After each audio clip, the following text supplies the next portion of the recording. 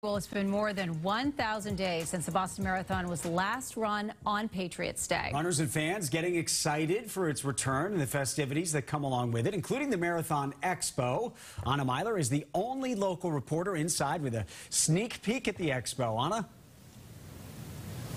And Liam, Kate, it looks awesome so far this morning. We are inside the ADIDAS booth now, and Jennifer Thomas is joining me. This setup is so cool, and it's so huge, too. There's so much to see. Thank you. It is huge. It's the largest booth we've had in the marathon history. So, oh my gosh, just over 28,000 square feet. We're very excited to be here. That's awesome, and I love the jackets this year, and they have a really special meaning, too. They do have a special meaning. It all started because it is the 50th anniversary of 1972, and women being allowed to officially run Boston.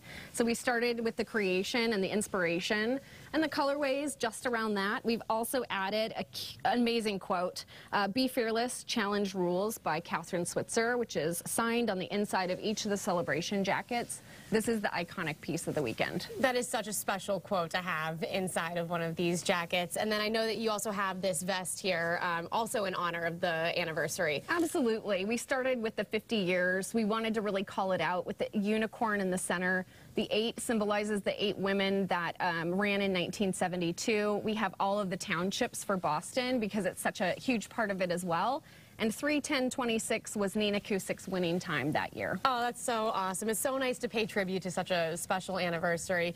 And then I know you have so much more here. For people who are coming to the Expo this weekend, what else can they find in your booth? Absolutely everything they need for race day. There's hats, there's bags, there's tights, shorts, tops. We have an amazing array of footwear as well. So everything that a runner needs, they can find here. And we can't forget about the bucket hats. I love the bucket hats. The bucket hats are great. Yes, absolutely. Bucket hats are going to be a hot item. All right, Jennifer Thomas, thank you so much for joining us so early this morning. We really appreciate it. It's my pleasure. Thank you.